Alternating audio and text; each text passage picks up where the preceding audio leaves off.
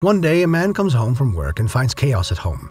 His kids, still in their pajamas, are playing in the mud in the backyard. Everywhere around the house, there are boxes of frozen meals and juice boxes on the grass. When he enters the house, it's even worse. Dirty dishes are scattered all over the kitchen. The dog's dinner is spilled on the floor. The window is broken. There's sand on the tiles, on the kitchen table and furniture. In the living room, he finds toys, clothes, and an overturned lamp.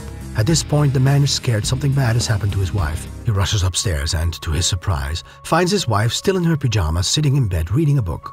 She turns to him with a smile and asks, "How was your day?" He replies, "But what happened here today?"